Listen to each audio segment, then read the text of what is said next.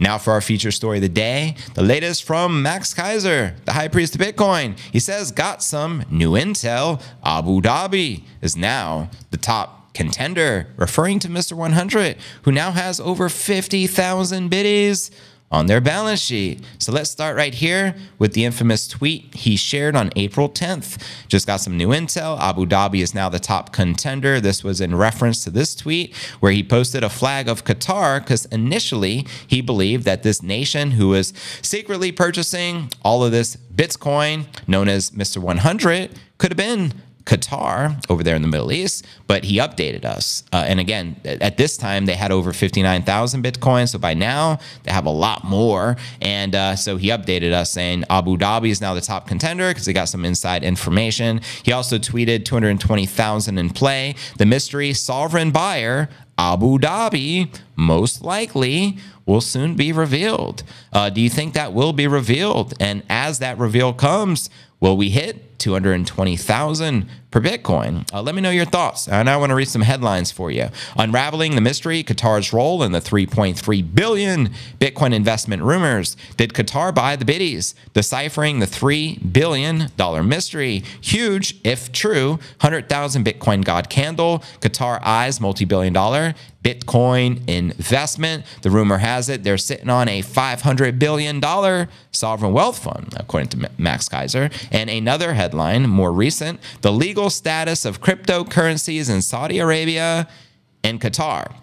Now, I'm going to share with you a mix of some of this information. So let's start with the first article here. I'm going to read you some of the highlights. Now, Max Keiser, he initially started leaking some thoughts that this God candle was in play. So let's start with where it all began. Right here, we're going to go to CryptoX.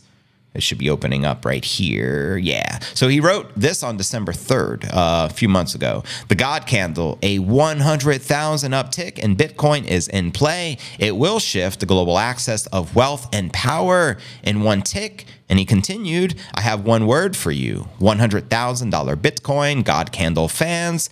Qatar. The rumors are getting very loud on this. Their sovereign wealth fund rumored to be looking to buy $500 billion worth of BTC. And it wasn't just talk. Qatar, right? Their princes, Emirates, whoever you refer to them as, their leaders, did meet up with Najib Bukele late last year. And it kind of went under the radar. But here's an actual photo of the Emir with Bukele shaking his hand, and you can see their jet right there. And he also updated us December 6th, Max. He said, to add clarity, my source said, Bitcoin makes our $500 billion sovereign wealth fund effectively worthless. We should just convert all of it into Bitcoin. Now, just hypothetically speaking, how crazy would that be if a wealthy nation such as a Qatar actually converted $500 billion into Bitcoin? Is it even possible? Is there even that much Bitcoin available? Probably not. But what if that was the ultimate goal or outcome or target, right? Because clearly there's only so much Bitcoin available on the exchanges. I think they say roughly 1.8 million, but maybe it's a long-term strategy, and maybe Mr. 100 could be Qatar or Abu Dhabi. We currently don't know, but hopefully we find out here soon. So yeah, Bitcoin Archive pointed out here, these are some of the reasons he was bullish on this, and shout out to the Bitcoin Archive.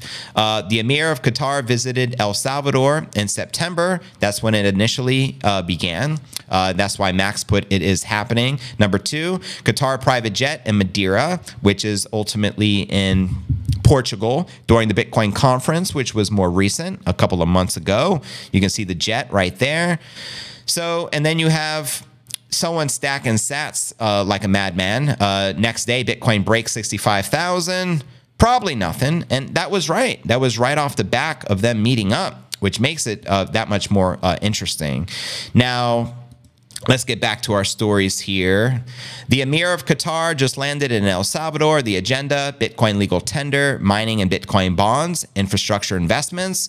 What are your thoughts? I mean, clearly, if they're linking up, they're probably discussing something Bitcoin related, I would imagine. But that's why I want to know your thoughts, family. Do let me know. Let's see if I can pull up any more of these tweets.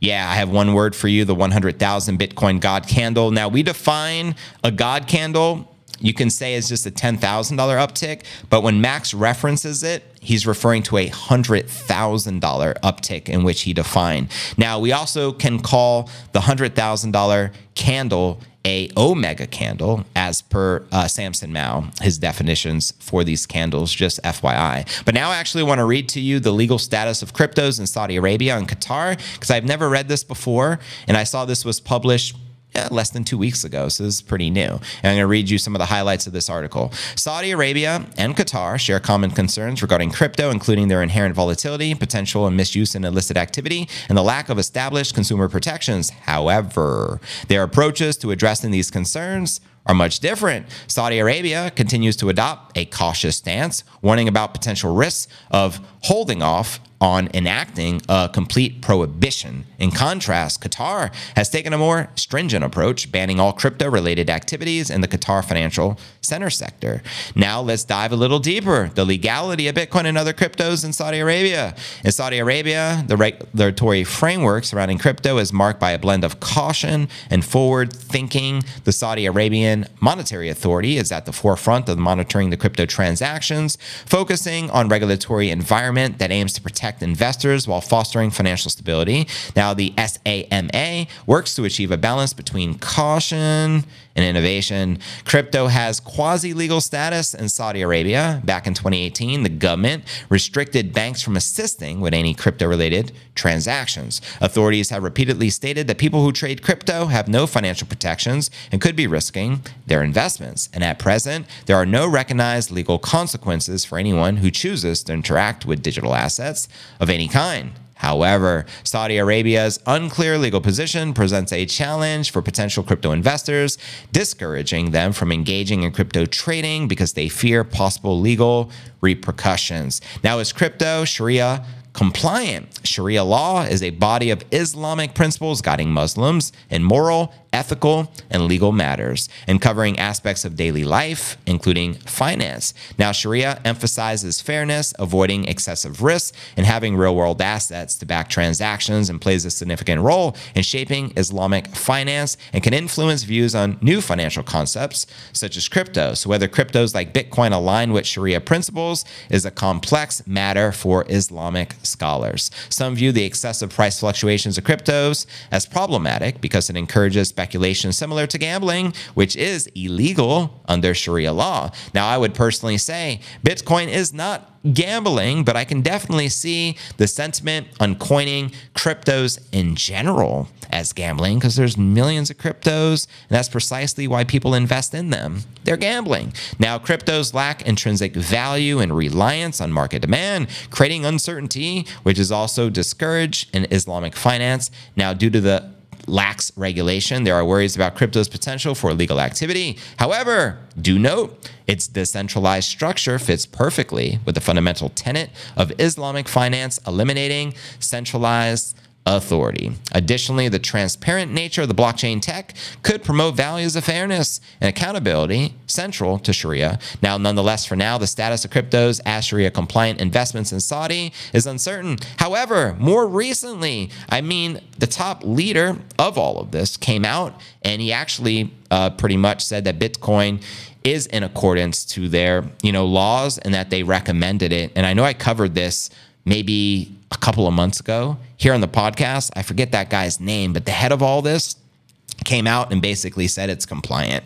Now, Qatar, let's speak about them on the other hand. Their restrictive measures against crypto activities. Qatar stands out with its decidedly restrictive approach towards crypto. The country's stance stems from concerns about investor protection, potential financial instability, and the risk of using crypto for illicit activities. Now, the QFCRA stance on cryptos versus security tokens. A report issued by the Qatar Financial Regulatory Authority in 2020 marked a significant shift in the country's approach to crypto, declaring a ban on all crypto-related activities within the Qatar Financial Center, and this sweeping ban encompassed core aspects of the crypto market, explicitly prohibiting crypto-to-crypto trading, crypto-to-fiat exchanges, and any services facilitating the trading, custody, or issuance of digital assets. This ban severely restricts the possibility of widespread crypto acceptance and investments within Qatar's borders. Now, the key word I'm focused on when I'm reading this is crypto, as crypto is a collective of every single cryptocurrency in the market, a very generic term, whereas Bitcoin is specific, decentralized, and I think these countries are all slowly but surely embracing it right now, but there may be some crypto bans, kind of like think of it in El Salvador, where Bitcoin is legal tender. We have the largest stablecoin, USDT, also legal tender, but all the other cryptos are ultimately banned. So maybe something similar, depending upon how they define some of this. But now let's break down Qatar's religious context and Sharia perspectives on crypto. When evaluating whether cryptos are permissible, the religious setting of Qatar adds another level of difficulty to the government ban. Several fundamental tenets of Sharia law cast doubt on the compatibility of cryptos. Many Sharia scholars contend that for a currency or asset to be deemed halal, I don't know if I'm pronouncing that right, it should be backed by a tangible asset or real economic activity. So Bitcoin clearly would be an example of permissible, and many of these altcoins I don't think would fit whatsoever. Young Saudis eye a crypto future awaiting regulatory clarity. Crypto is the advent of a new and equitable monetary system. Governments across the world view it differently and take action accordingly. For example, El Salvador recognized Bitcoin as legal tender, being the first country to do so. Shout out Bukele. Some governments treat crypto as a commodity or property, but don't recognize it as legal tender, while others have banned cryptos altogether. Now, with cryptos, regulators identify risks like financial and macro instability, fraudulent behavior, and criminal funding. So the objective of the cautious and restrictive approach of the Saudi Arabia and Qatar regulators is to ensure that risks are covered and prevent any negative implications for the economy. So there you go. Now check this out. Excuse me. Young adults more inclined towards crypto trading in Saudi Arabia. It shows you can see the breakdown from the age ranges. So countries like Dubai taking the lead and setting up a regulatory framework for crypto. Now, keyword, Dubai setting up regulatory framework for crypto. What I just mentioned earlier, Max Kaiser, his top contender, Abu Dhabi. Now, obviously, Abu Dhabi is in the UAE along with Dubai. So maybe there's something to that on setting this up right now. Now, the futures of crypto regulations in Saudi Arabia and Qatar, even though they ultimately impose strict regulations, Bitcoin is compliant. The way they define it all, and again, we had the head, I forget the guy's name, the head of all this, that follows everything and sets up, all this stuff. Yeah, if you know that guy's name, let me know, but I forget. But anyways, in a nutshell, let me know who you think Mr. 100 is. Do you think that is Abu Dhabi, Max's top contender? Do you think it could be Qatar? Could it be the Kingdom of Saudi Arabia? Or could we be completely left field on this? And could it be another nation not even on our radar right now? Or could it be an individual such as a billionaire like Jeff Bezos? Nobody really knows, but speculation has it it's an undisclosed nation. Even Edward Snowden, the whistleblower, came out maybe a month or so ago, which we covered on the pod a few times, and said he believes a nation is secretly purchasing Bitcoin behind the scenes and will soon announce it. That's right in alignment with what the insights that, Max Kaiser has as well. I think we're going to see mass adoption obviously out of the Middle East. We're starting to see it not only in the United States with the ETF inflows since January 11th, with them now collectively having 850,000 Bitcoin in like 3 months. But now you're getting the ETFs launch out of Hong Kong over there in Asia, big money in Asia. And what about the Middle East? What if these nations adopt Bitcoin as the legal tender, whether it's directly or indirect exposure to the king crypto? How do you feel that would likely impact the Bitcoin market? And what if they say, hey, Mr. 100 is Abu Dhabi. We have plans of buying X amount of billions worth of Bitcoin. We just started. That alone can drive the price action through the roof. And in my opinion, more than likely why there hasn't been any official announcement, because they want to keep buying on the low. I think the people purchasing, and especially the whales, the people purchasing up the biddies right now, they're loving the discount on Bitcoin. Just more reason to buy more.